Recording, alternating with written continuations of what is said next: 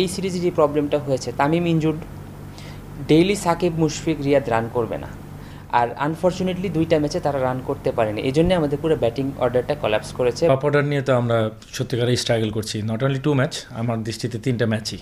আপনি যদি দেখেন যে প্রথম ম্যাচে মুশফিক রহিমের একটা এক্সট্রাঅর্ডিনারি ইনিংস আমাদেরকে বাঁচিয়ে দিয়েছে।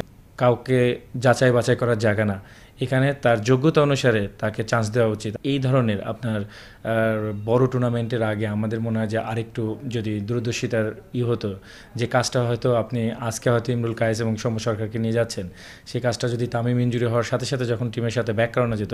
ঘন ঘন পরিবর্তন যেমন কোনো কিছুর সমাধান না, পাশাপাশি সঠিক সিলেকশন যদি না হয় তাহলেও কিন্তু কঠিন হয়ে যাবে ব্যাপারটা।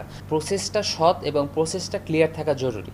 উদ্দেশ্য সবারই এখানে, কারোর উদ্দেশ্য খারাপ না, সবাই বাংলাদেশের ভালো চাচ্ছে। দল গঠনে নির্বাচকরা নিরপেক্ষ ও দূরদর্শী না হলে ভবিষ্যতে আরো বড় ধরনের বিপর্যয়ে পড়বে দেশের ক্রিকেট, এমনটাই মনে করেন সংশ্লিষ্টরা। যে আমার জন্য একটা সুযোগ এসেছে। নোমান আব্দুল্লাহ, সময় সংবাদ, ঢাকা। আবার আমি যদি এখন